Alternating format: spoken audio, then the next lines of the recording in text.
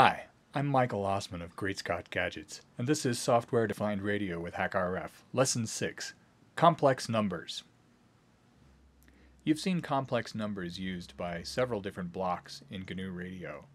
I'd like to tell you all about why complex numbers are used in digital signal processing, and in particular in Software Defined Radio.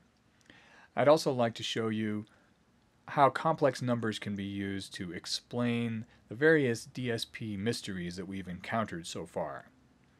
But first we need to have the talk about complex numbers. Now perhaps you're familiar with complex numbers and imaginary numbers, and perhaps you're not.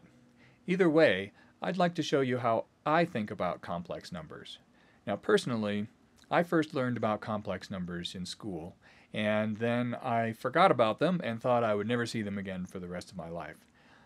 Then I started doing software-defined radio, and I quickly discovered that complex numbers were something that I would have to get familiar with again. So I made a deliberate effort to relearn complex numbers, and I learned how to conceptualize them in a way that makes sense to me, and I hope will make sense to you.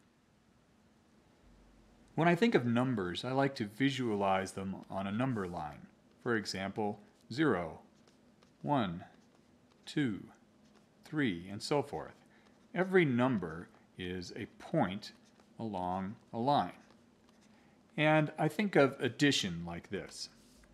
If I were to take 1 plus 2, that's starting at 1, shifting over 2 spaces to the right, and ending up at 3. Or let's say 2 plus 3. That's starting at 2, shifting 3 spaces to the right, and ending up at 5. And I think of subtraction in the same way, except we shift the other direction. So 6 minus 2, we start at 6, shift 2 spaces to the left, and end up at 4. Or let's say 8 minus 5. That's starting at 8, shifting 5 spaces to the left, and ending up at 3. In other words, I think of both addition and subtraction as a way to translate or shift to the left or right along the number line. Now, how about something like 3 minus 5? Can I subtract a bigger number from a smaller number? You'd probably say, sure, all you have to do is extend your number line to the left and end up at the result of negative 2. But the existence of negative numbers hasn't always been obvious to people. Mathematicians argued over the legitimacy of negative numbers for centuries. And you can imagine why. They're a little bit different. They're a little bit more of an abstract concept than positive numbers. For example, if I walked up to you and I said, I have 2 apples. Do you want one? You would say, sure, and I'd give you an apple, and then you'd know that I had 1 apple left. But what if I walked up to you and I said, I have negative 3 apples. Do you want one? What would that mean?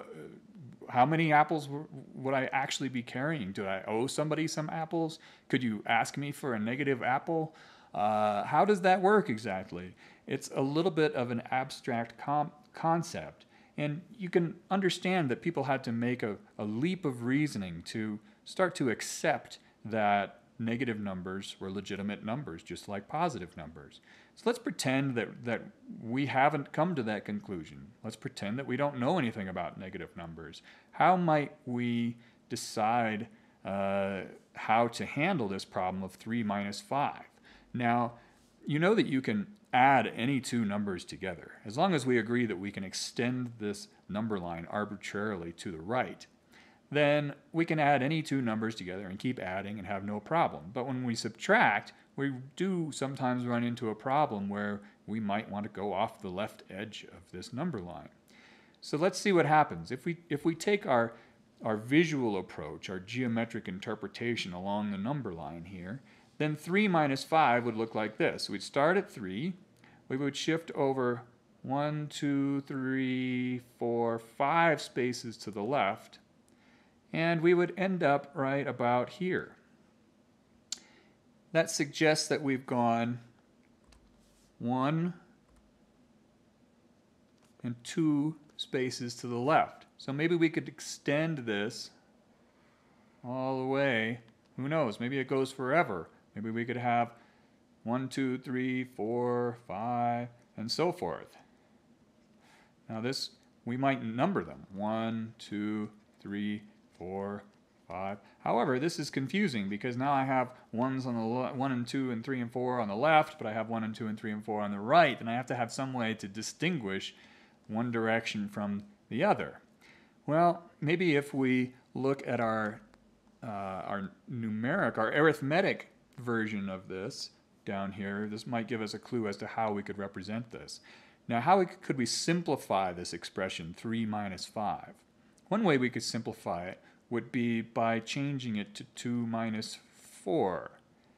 Now, that should end up in the same place, right? We would go 2 and shift 4 spaces to the left. 1, 2, 3, 4.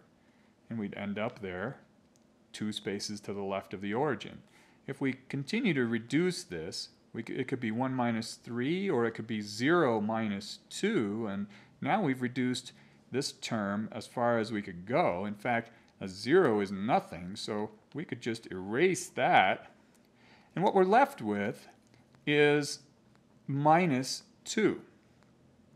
So that suggests that what we should call this number over here on the left is minus 2. That's how we should designate that it's different than this 2 over here on the right. And it suggests that we should call all of these things negative numbers, or minus 1 through minus 7 and so forth. And this is, I like to think that this is a kind of approach that people might have taken long ago to come to the conclusion that negative numbers were legitimate.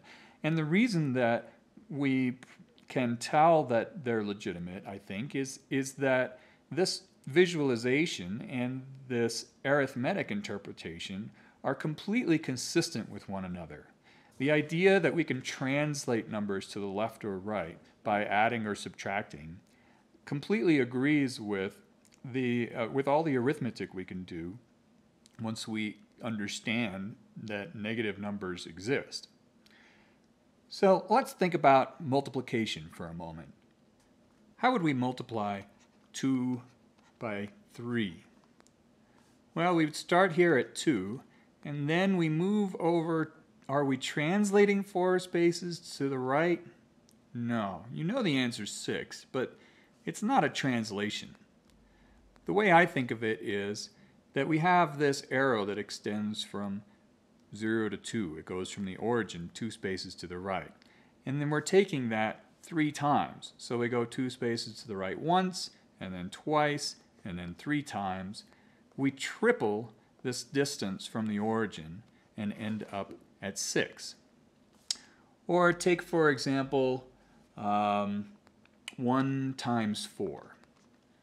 We start at 1, and I think of that as being an arrow that goes from the origin to 1. And we take that arrow 4 times. Once, twice, 3 times, 4 times, and we end up at 4. In other words, multiplication allows us to scale a number. We scale its distance from the origin, from 0. It's scaled, not translated. And what about multiplying by a negative? If we were to, say for example, take 2 times negative 3. Well, we'd start at 2, and you probably know the answer already. It's negative 6, right? But how do we get there? The way we get there, the way I like to think of it, is that we take this arrow, this vector that goes from 0 to 2, we triple its length, or scale it. And we scale it by 3 times because we're multiplying by something that has a distance from the origin of 3. So we take that once, twice, 3 times. We end up over here at positive 6, but then we flip it around. We rotate it, and we end up at negative 6. That's interesting because it suggests that multiplication does something more than scaling. Multiplication can scale a number, and it can also rotate a number, or flip it around the axis. Flip it around the origin, I would say. How about taking a number like -1 and multiplying it by a negative number, -5. Well, I think of that as starting at -1, or having this arrow that points in this direction. And we're going to scale it 5 times. So that's once, twice, 3 times, 4 times, 5 times. And then from here, I'm going to flip it around because I'm multiplying by a negative number. I'm going to flip it around and rotate it over to +5.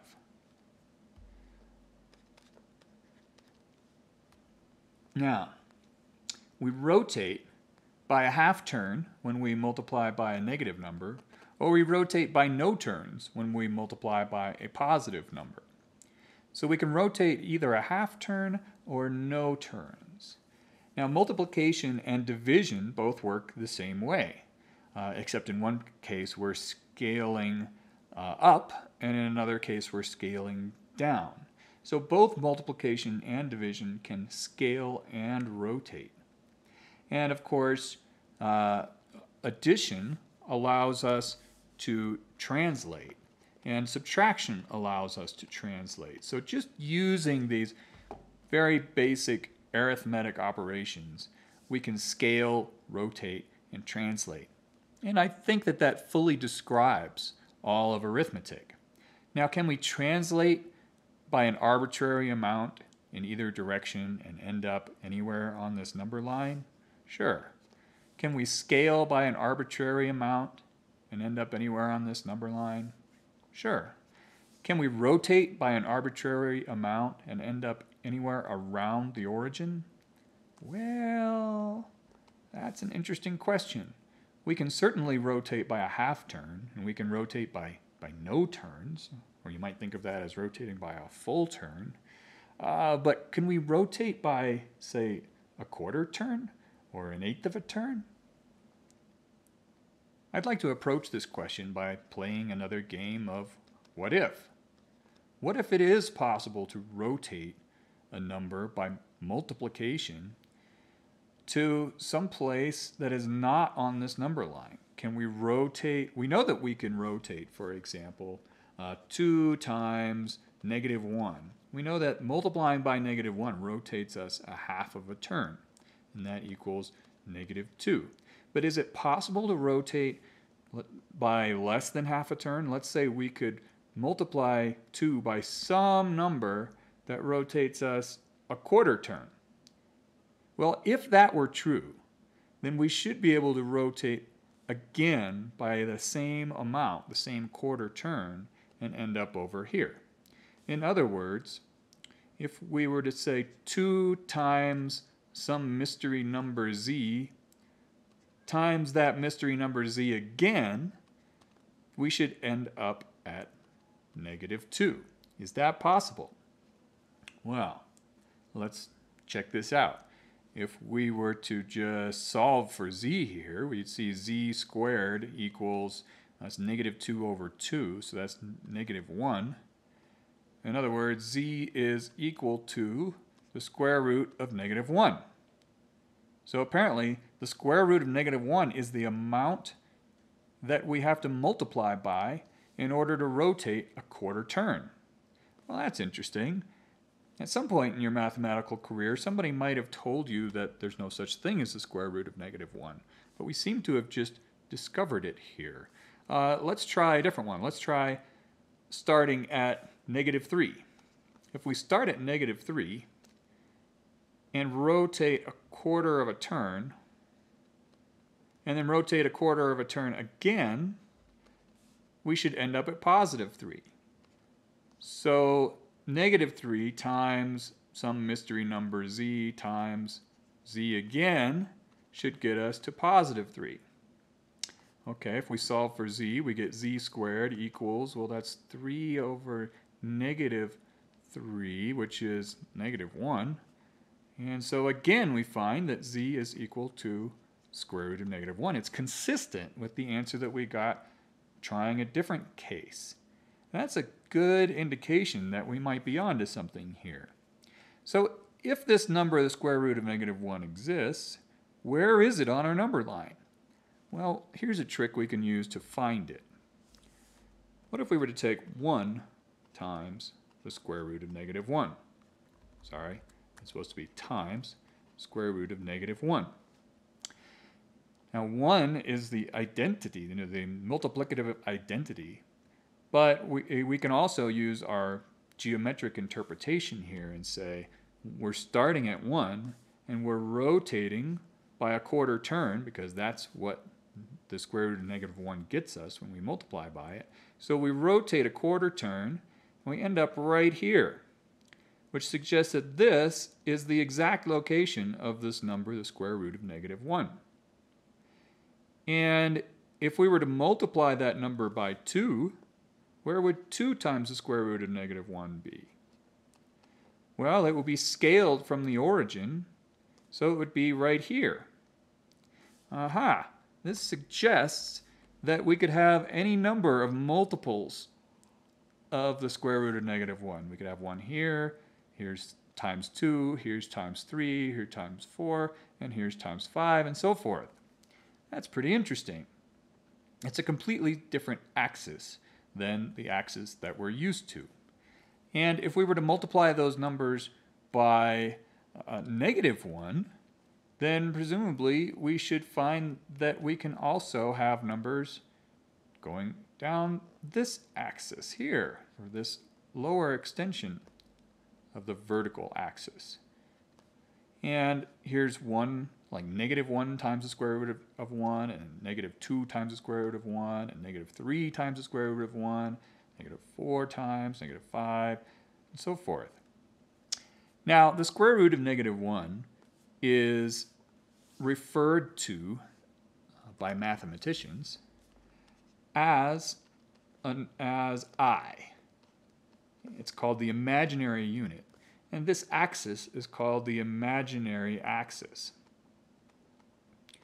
This axis, this horizontal axis, is called the real axis. And numbers that you're used to, positive and negative numbers, are called real numbers.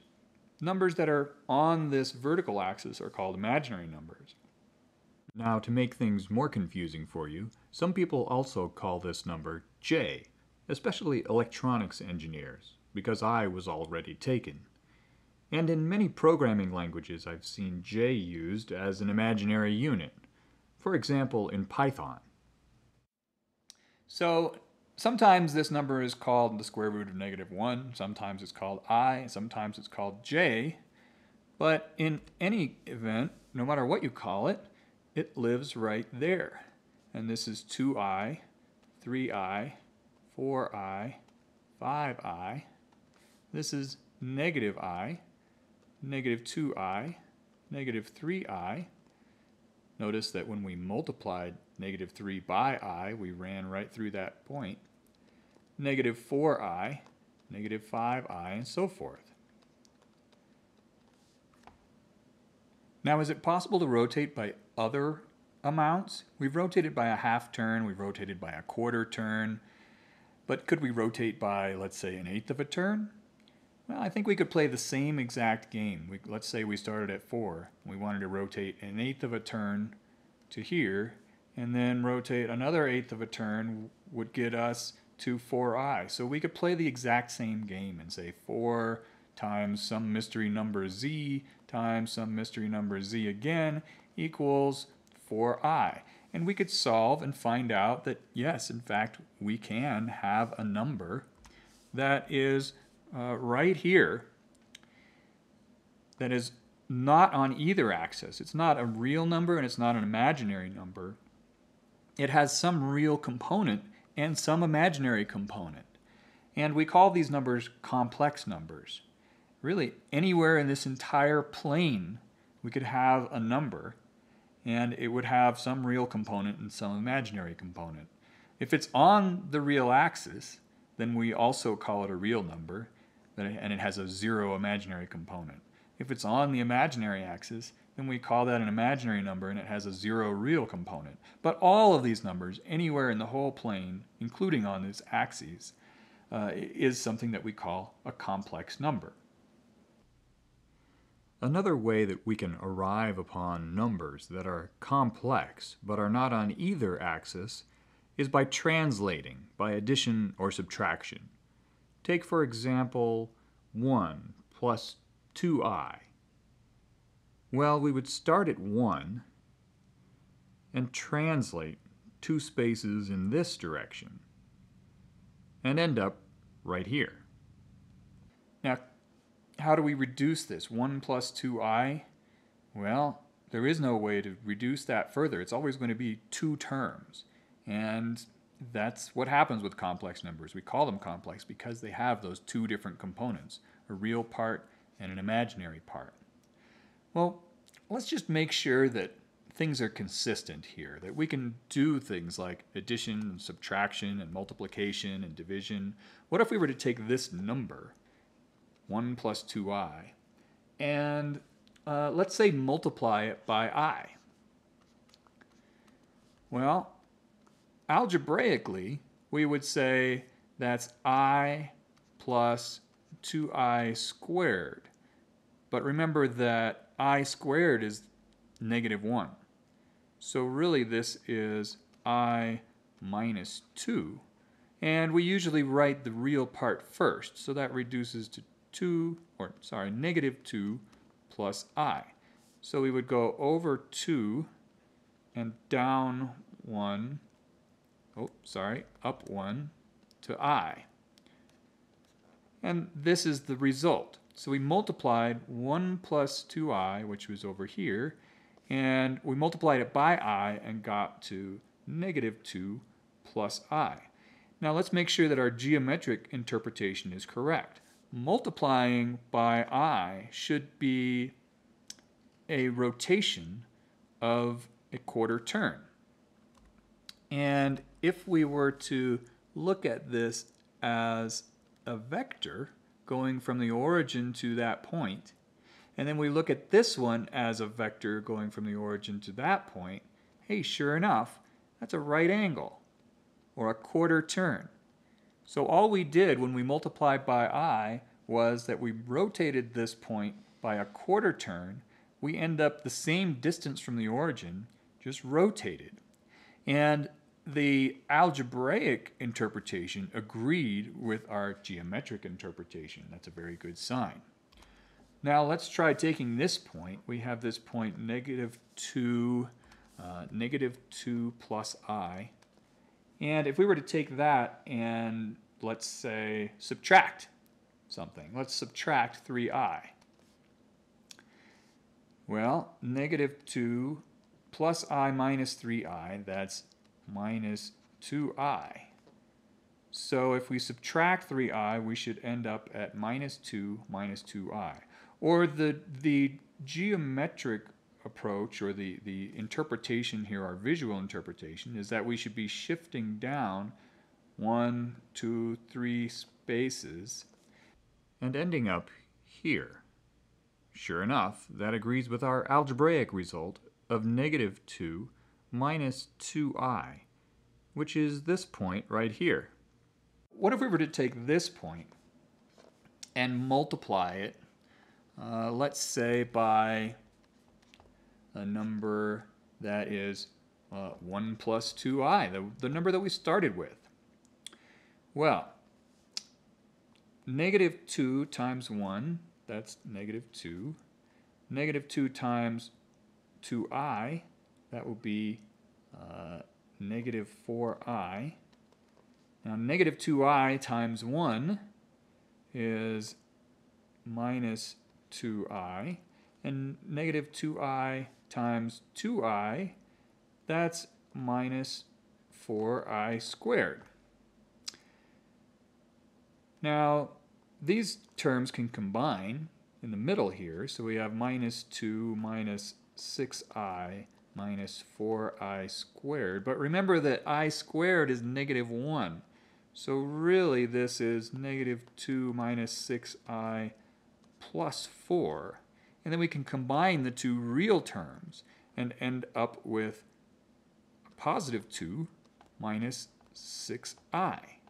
Well, +2 minus 6i, where is that on our number line? Well, that's positive 2 and we shift 6i downwards, we end up right here. And think about the geometric interpretation for a moment here. We started with this number over here, minus 2 minus 2i. And we can think of that as a vector that goes from the origin to that point. We ended up over here, this vector goes this way. And it looks like we have scaled and rotated our starting vector. And the amount we rotated it was a little bit less than a quarter turn. Well, guess what? We multiplied by this number that is a little bit less than a quarter turn from the real axis. And that's where we normally measure angles from, is from the real axis. So what we did was we took one number and rotated it by the angle of the other number. That's very consistent with what we've seen before with rotations. Or another way to think of it is that we've added the two angles together. We have this one angle, and then we have this angle to the other number, and then we added those angles together and got this big angle to this vector. Now notice, in addition to rotating, we also scaled. We scaled by the magnitude of this vector 1 plus 2i. This number 1 plus 2i has a magnitude greater than 1, so that means we scaled it. Its distance from the origin is greater than 1. So we scaled it, and it became, the number here became bigger when it was multiplied by the number over here. Pretty interesting, huh? And I think that if we were to continue this exercise, you would find that you could add, subtract, multiply, or divide any complex number by any other complex number, and you would find that the algebraic interpretation completely agrees with this visual interpretation. That's an extremely good sign that our concept here of complex numbers is consistent, and it's totally consistent with our concept of real numbers. Now, negative numbers, as I mentioned before, were not accepted for a long time, and even just a few hundred years ago, mathematicians called them things like absurd or fictitious. They eventually accepted them, but only about 100 years or 200 years ago did mathematicians finally agree upon the legitimacy of negative numbers. And I think that if you are to accept negative numbers as being legitimate, then you should also accept complex numbers as being legitimate. Now, I don't like the terminology very much. We call them complex, and we call these numbers on the vertical axis imaginary. I think that calling these numbers imaginary is a slight against them, and it would be nice if we had different terminology. But these terms are very well established, and it's not something that we're going to change overnight. I think that calling them imaginary makes them seem less legitimate, but I think that they're perfectly legitimate. Also, calling them complex. Now I can see why people call them complex numbers, because they have two parts instead of one part. That makes them more complicated. But they're not that much more complicated. It's just one additional axis. And I think that calling them complex scares people away from them. People think, oh, they're complex, they must be difficult to deal with. They're not very difficult to deal with. They take a little bit of getting used to, that's for sure. But I think you'd find that just knowing a little bit of arithmetic and very elementary algebra, and knowing this geometric or this visual interpretation, if you know these things, then you can easily master complex numbers. They're not that hard. Now let's zoom in on the unit area. So this is 1, and this is I, and so forth. What if we were to take this number I and multiply it by I? Well, we would start at I, and we would rotate around a quarter of a turn to -1. And of course that makes sense algebraically, because I is the square root of -1, so I times I equals -1. What if we were to take that result and multiply it by I? We'd rotate around a quarter of a turn and end up at negative I. What if we were to take that result and multiply it by I? We'd rotate a quarter of a turn and end up at 1.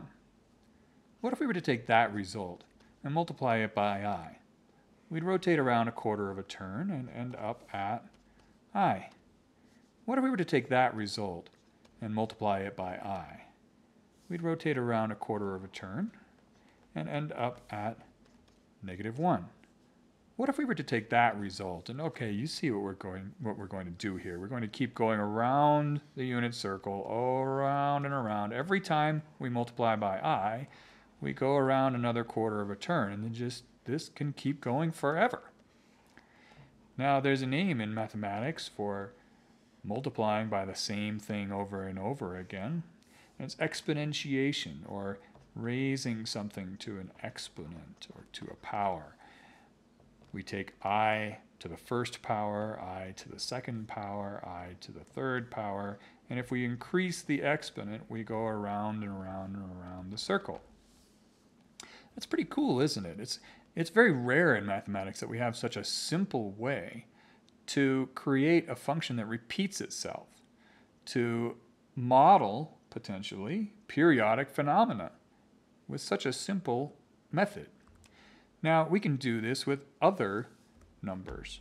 For example, let's take this one that's 3/8 of the way around the circle. Let's call that z.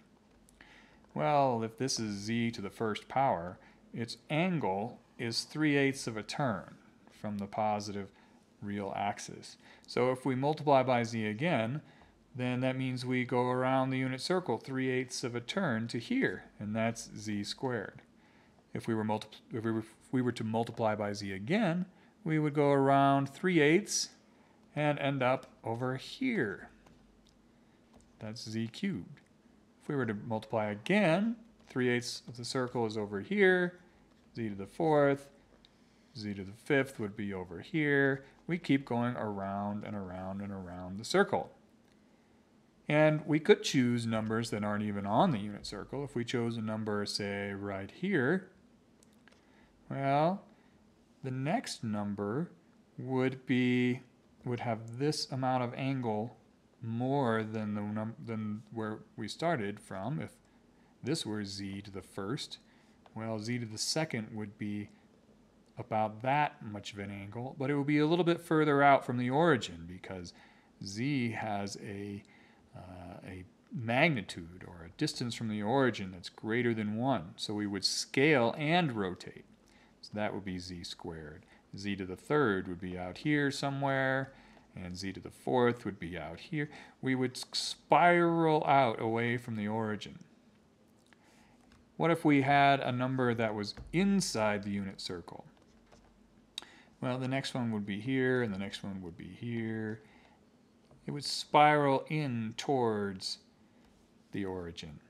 But if we choose a z that is on the unit circle, any number that's on the unit circle, and exponentiate it, we will always end up with another number on the unit circle. And if we increase the exponent, then we just go around and around and around and around.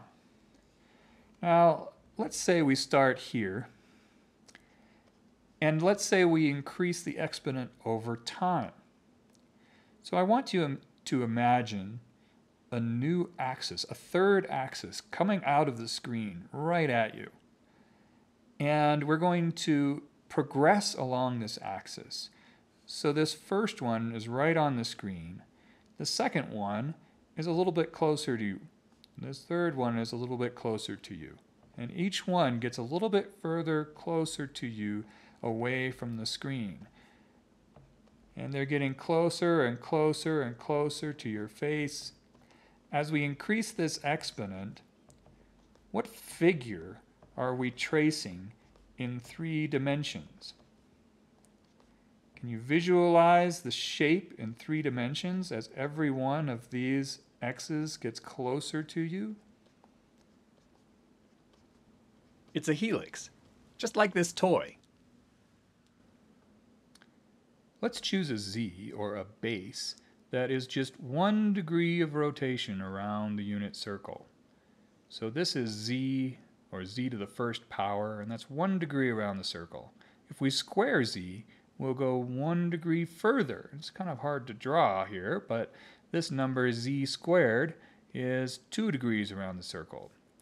Z to the 45th power is right here. It's 45 degrees around the circle. Now where would z to the 180th power be? It would be a half turn around the circle to this point right here. Z to the 180th power is 180 degrees around the circle, and of course z to the 180th is equal to -1. Now what's z to the 360th? It would be 1 complete turn around the circle back to the positive real axis. 1 is of course equal to z to the 0th power, because anything to the 0th power is 1, and that's equal to z to the 360th power, and it's equal to z to the 720th power, and we could keep going on and on and on, around and around and around the circle, and keep finding larger and larger exponents that would give us the same results that we got with smaller exponents, because this function is periodic. And this particular z would be a convenient base to use if we wanted to use this complex exponentiation to represent degree measure in the complex plane. But it's not the base that most people use for this sort of thing. The base most people use for complex exponentials is right around here somewhere. We'll call that z. If that's z, then z squared is over here, and z cubed is here, z to the 4th, z to the 5th, z to the 6th, and when we get back to the positive real axis and make a complete turn, that's z to the 6.283185, etc. And some of you are probably saying, aha, I know this number 6.28318, and so forth. That number is tau. Now some of you might be saying, tau, I've never heard of this number tau, but I bet you've heard of this number by a different name, and that name is 2 pi. Now if you haven't heard of tau before, I recommend reading the Tau Manifesto. It will tell you all about why all the cool kids are using tau these days instead of pi. But just remember that when I use tau, I just mean 2 pi. It's the exact same thing. Now the reason that it works out that tau of exponent is equal to 1 complete turn of rotation is because this arc length, this amount of circumference from 1 to z, is equal to 1, or it's equal to 1 radius. In other words, the angle of z is equal to 1 radian. And radian angle measure is of course preferred by all sorts of people, scientists, mathematicians, engineers. Everyone likes to use radian measure instead of degree measure. And this particular z happens to be equal to e to the I, where e is Euler's number, 2.71828, and so forth. You might have heard of this number before. And it works out that e to the I theta, let's just designate some number here, e to the I theta is the number along the unit circle that has angle theta with respect to the positive real axis. That's a very special thing to remember, e to the I theta, or e to the I of whatever angle you want in radians. So for example, z squared, that's e to the I squared, and following the rules of exponents, that's e to the I times 2, or e to the 2i.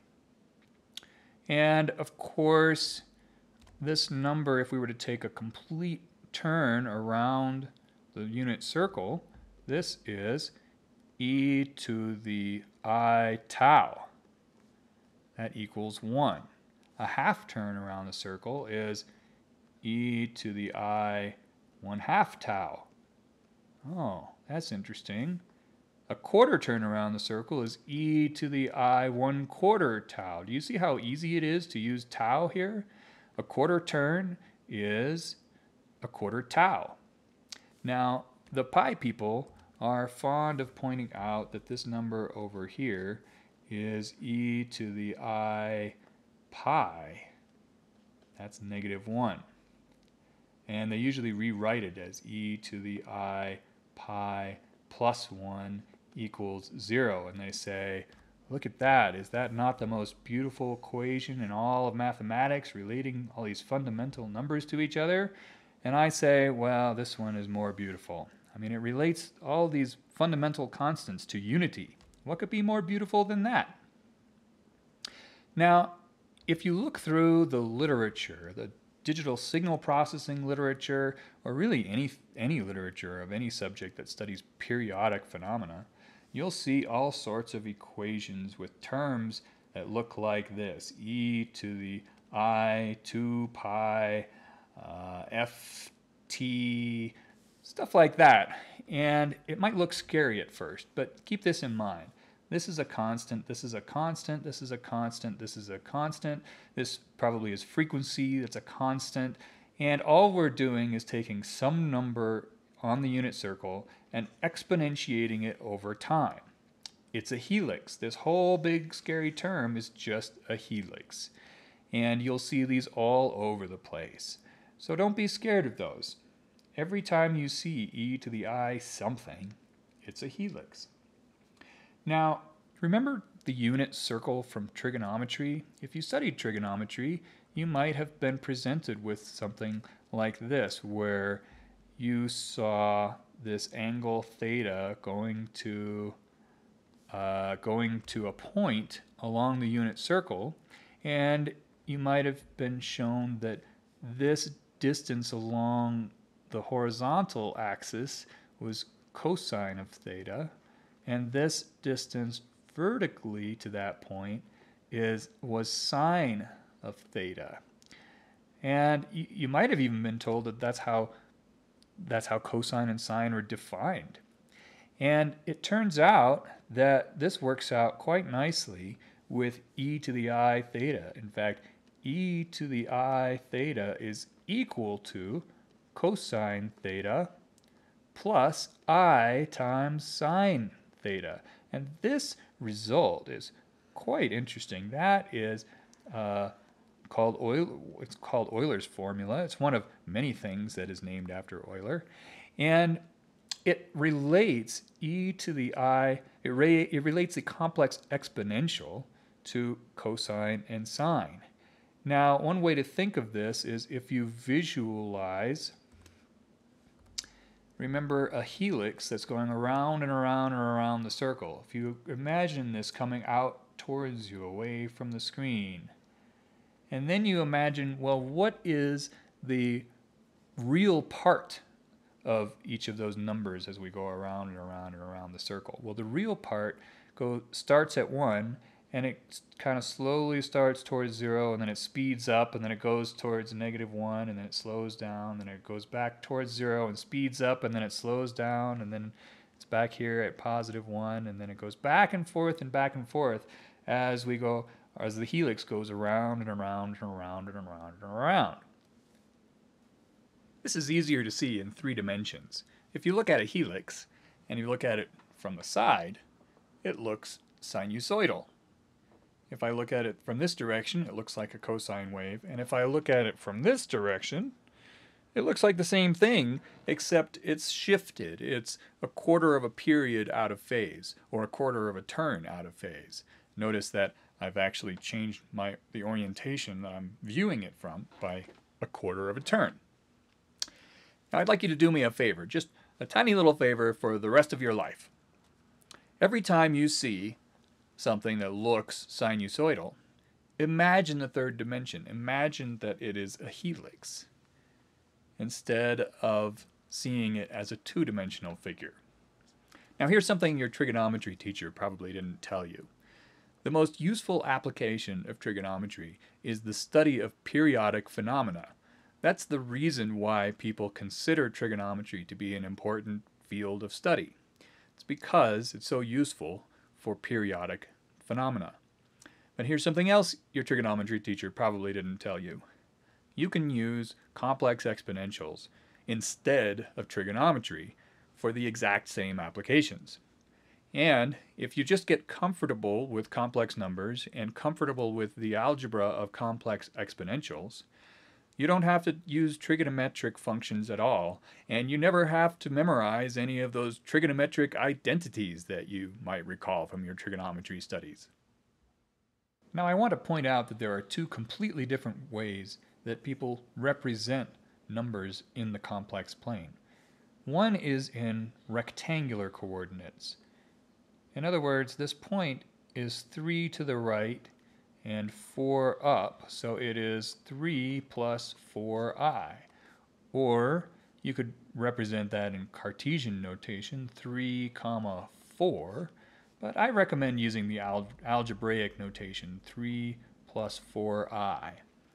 And that's called a rectangular coordinate because we're describing that point in the complex plane by its horizontal and vertical components.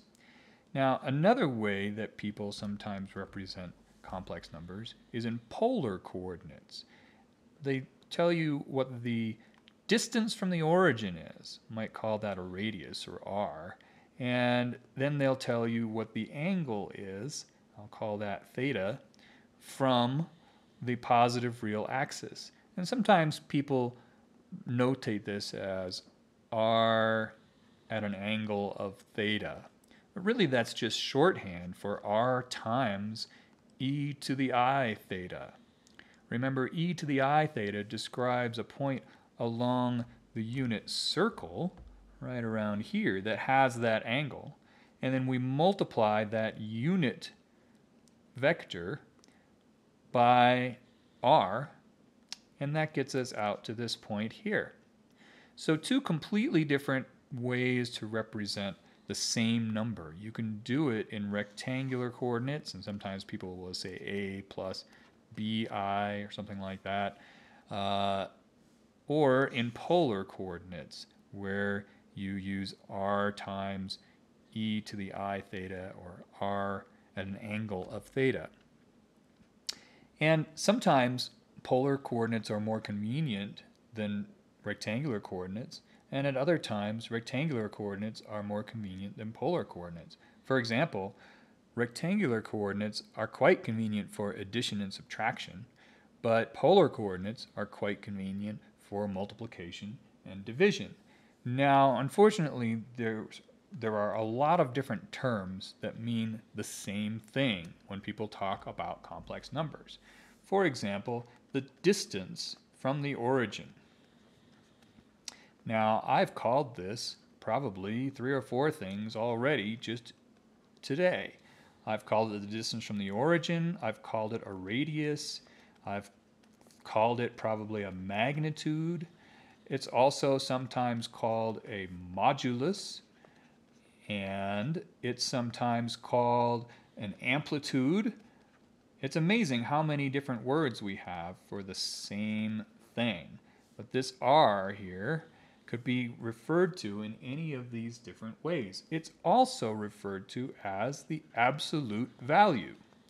Now, you've probably heard of absolute value before in the context of real numbers. Of course, the absolute value for a real number is its distance from the origin. And we use the same terminology sometimes to refer to the distance from the origin of a complex number. And in fact, in Python, for example, in Python you would use the absolute value function to give you a point's distance from the origin, any point in the complex plane. And we also have multiple words that refer to the angle, like this angle theta. The angle is sometimes called an argument, and it is also sometimes called a phase, although usually when people say phase, they mean something a little bit more specific than just the angle from the positive real axis. But any of those three words in certain contexts could mean this exact same thing. And we even have multiple words for a number itself. Now, I call this number, this point, I just call it a number or a complex number. But sometimes I might call it a vector because I'm specifically thinking of it as this vector that points from the origin to that point. Sometimes people call it a phasor, although most of the time when they use the word phasor, they're talking about a vector that is rotating around the unit circle or rotating around the origin over time. But all of those numbers can, in some contexts, mean the exact same thing. All of those names can mean the exact same thing. They can refer to a complex number. There's one completely different set of terms that you should know before we finish, and that's the terminology of quadrature signals. And this terminology comes from signal processing and electronics. The horizontal axis is called in phase, and the vertical axis is called quadrature phase. And the thing that can get confusing is that these are typically abbreviated. So the horizontal axis is called I, and the vertical axis is called Q. Now, do you see what can be confusing? I is what you can think of as the real axis, not the imaginary axis. Fortunately, this I is capitalized, and the imaginary unit from mathematics is always lowercase. Now, you'll hear people talk about I and Q sometimes, or they'll talk about IQ samples, or they'll talk about a quadrature sampling system. For example, HackRF is a quadrature sampling system, and it delivers samples to the host computer one at a time. I followed by Q, and then the next sample's I followed by Q. It delivers this stream, I, Q, I, Q. And let's say the first I was 2, and then the next Q was 3, and then the next I was -2, and the next Q was 4, and so forth. If that were the case, then you could think of this first I and Q being a complex number 2 plus 3I. And you could think of the next pair, I and Q, as being -2 plus 4I. It's just a different way to refer to something that can be thought of as complex numbers. For homework for this lesson, I'd like you to write a small computer program. You can write it in any language that you choose. And if you're not a programmer, that's okay. Take a look at the exercise and think about how you would approach the problem. What method could you use to solve the problem, even with pencil and paper? And think about what method you could use that would actually work for all different inputs. Now, the exercise is adapted from an exercise in Practical Signal Processing by Mark Owen. It's my favorite introductory book to digital signal processing. So thanks to Mark Owen for writing such a good book and for teaching me this exercise. Go to greatscottgadgets.com/SDR and take a look at the Lesson 6 homework. And that's where you'll find the exact problem that I'd like you to solve. I hope to see you next time in Lesson 7.